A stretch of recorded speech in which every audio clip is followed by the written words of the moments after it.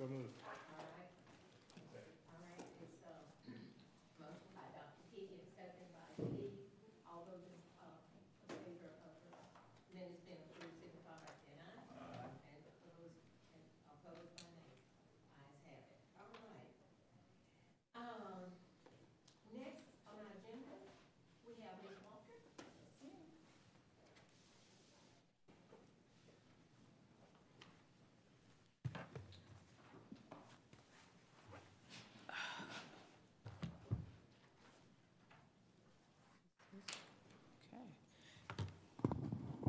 Good afternoon, everyone.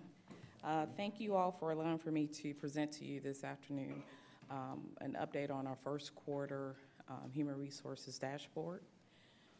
As I report out, as we look at the dashboard, our focus is for the annual incentive plan is on voluntary turnover. So when you do review the dashboard for the first quarter, we did in the first quarter at 14.39 with a close from FY18 of 13.06. So for us, we did score a little bit higher than what we did for the end of FY18, but of course, there are several projects and work around focusing on the total involuntary turnover for this year. Of course, Bill will be coming up to focus and discuss the AIP metrics, but that is an area of focus for us. So wanted to provide a report out on the turnover. Just wanted to ask, are there any questions relating to the first quarter report out?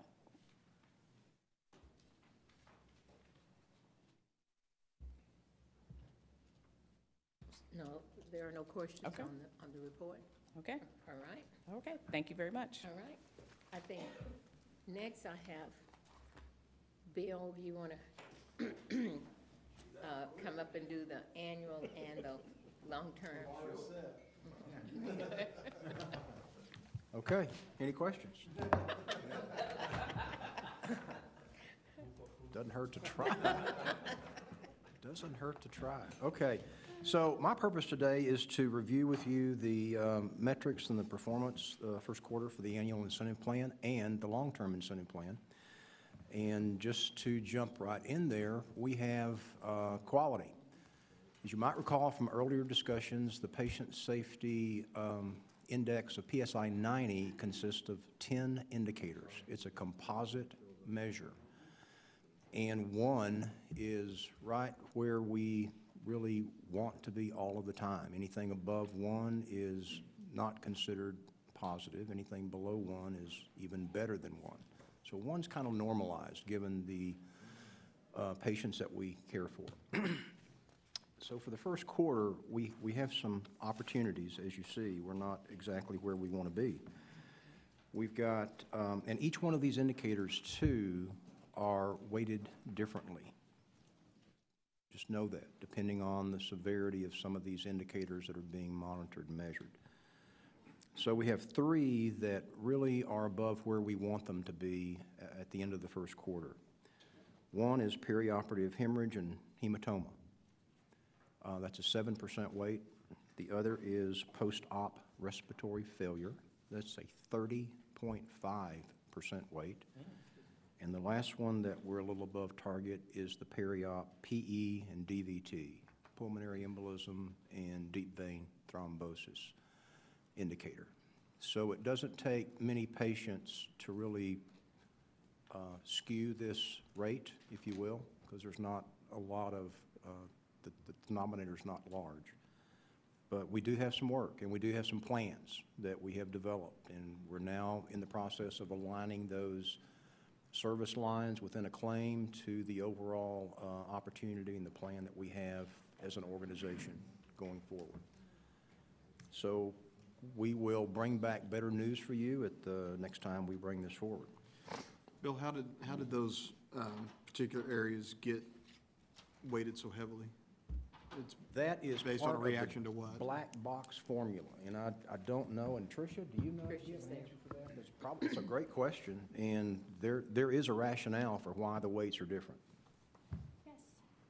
Good afternoon. So the weights for the PSI 90 metric components are assigned by the severity of harm for which they cause to patients, as well as the cost implications, and then the prevalence of these particular events across the country. So the weights shift from year to year based upon the activity that is being observed in patient care. So they're the same weights for all hospitals, tracking the same metric? Correct. It's a national measure. We don't set those Okay. weights. Those weights are set by standards that are not any of our control or any other hospital's control. Okay. Okay, thank you.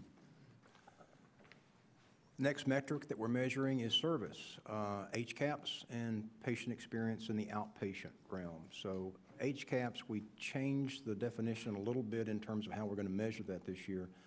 And there is an overall national rate of improvement for every dimension within the HCAHPS survey. There are 10 dimensions. And this, again, is a national comparison.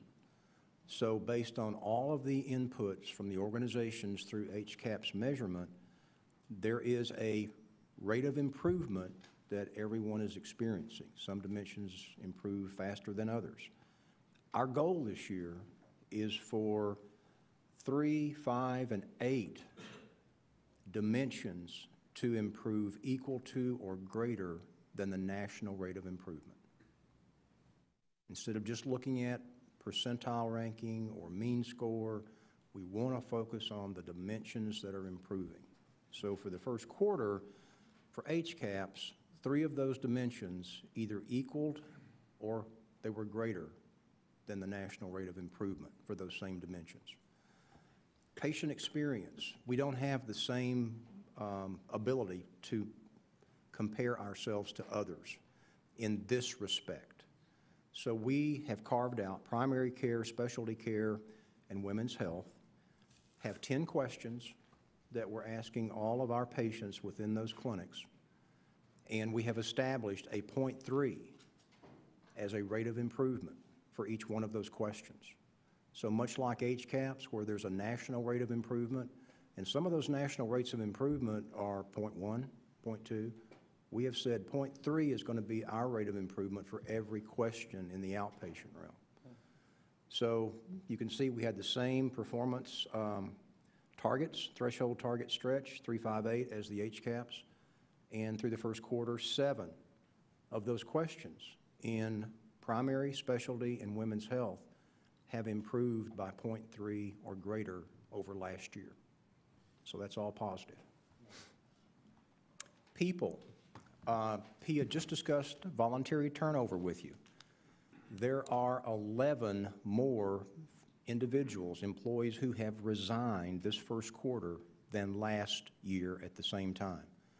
And that makes up the difference between what we experienced last year, which I think was around 12%, and where we are this year at 14.39. We know the areas that we've experienced a higher voluntary turnover, and we're working with those areas to develop action plans, but it's all about, not all about, but a great part of that is recruitment, is finding the right people for the right place and the right time and the right job.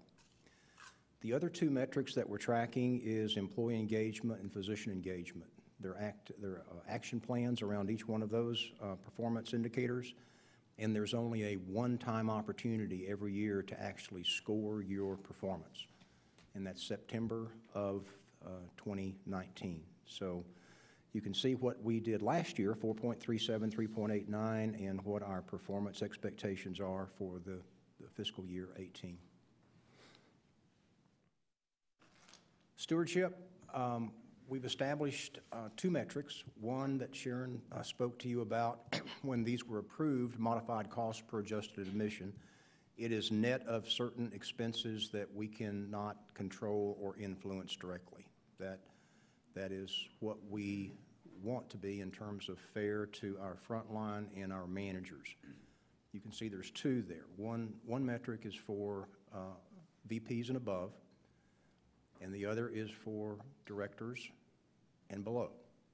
So modified cost per admission is something that we've challenged our leadership team, directors and below, to achieve. And that's net of those expenses we can't control or influence. We know what that number is year to date, but there's a lot of things that are coming online in the future, like next month or month after next, things that we budgeted for and planned for, that's going to skew this number a bit. We experienced that same thing last year. So if you put that number out, which is favorable right now, it's around the target area. You put that number out too early, there might be a tendency to kind of think we're doing really well when we might not be. So we want to focus on that and keep it something that we bring periodically, not every month, but periodically as we incur some of the expenses that we anticipate or that we don't anticipate. The other indicator is something that we challenged the leadership team with last year, which was the operating margin, net operating margin. And based on those of you who were in the finance meeting this morning, the first quarter has done quite well. We have done quite well as an organization. And that fiscal year to date through December is 1.59% net operating margin, which exceeds all of the other performance outcome targets. And that's the annual incentive plan metrics, and I'll be happy to answer any questions that anyone might have about that. Yes. Bill, on the service metric? Yes, sir. When talking about the 10 questions that we ask, is that just simply based on the care that the providers give, or is it their entire experience from time to get an appointment through seeing the provider and then paying and checking out? On the outpatient? Yes. The 10 questions? Yeah. I have someone behind me that will be happy to answer those questions. That's her.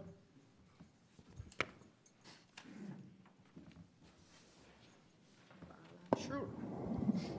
Hi. So it actually does encompass the entire visit. Okay. So there's a large bulk of the questions that revolve specifically around the provider, but then there are also questions that are from the receptionist piece, which we're actually alternating from ease of getting an appointment. Did you make a phone call to make the appointment, and what was the ease of that, as well as when they checked in. Okay. So it goes through the Yeah, I just wanted to gamut. make sure if it Yeah. covered the whole spectrum of care, not just the provider piece. Yes, and I'm actually bringing all of the questions and dimensions with me to quality. Oh, okay. So we'll review all Okay. of those together as well. So, but thank you for the question. Any other questions? Okay, all right. Okay. Moving to the long-term incentive plan, you've seen this before. These are our two metrics that we're tracking. One is leapfrog, which we think is extremely important. It consists of 30-some-odd indicators. A significant component of leapfrog is PSI 90, which I just reviewed with you. It's less than 20%, but still, it is something that we truly need to focus on if we're going to maintain our overall letter grade of B and improve upon that.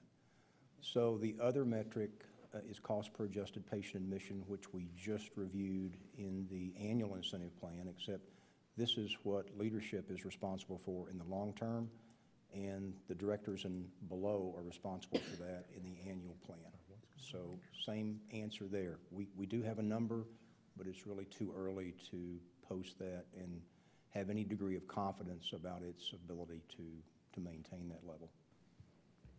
Be happy to, and the leapfrog score, we'll have one in April, and then one again in November, again for the fiscal year ending September 30th.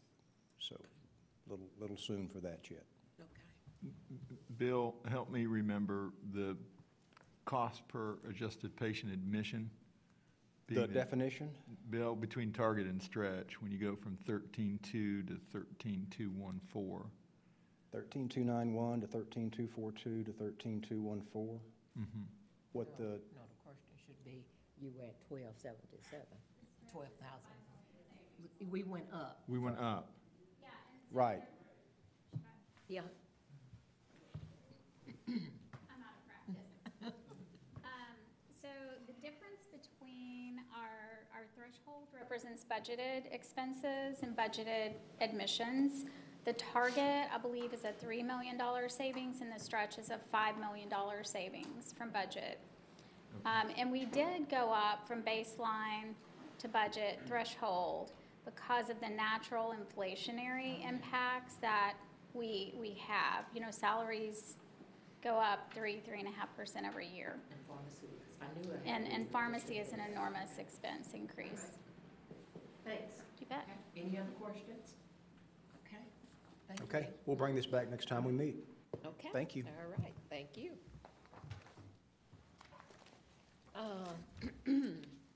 You know, what I need to do now is for us to go into executive session, because I have some information that I need to share with the board. So I don't have, Would you mind if I went into, when we did close, I did my portion of close first, and Yeah. then everybody else come back in? What we're gonna do, this closed session is gonna cause everybody except Mr. Whitman to leave the room, and that will literally take 5 minutes. And then we'll ask those of you, Pia and Steve, to come back in regarding the finance part of it, if y'all don't mind. I'll see you. yeah, you need to clarify something, yeah, I'm sorry, because we do have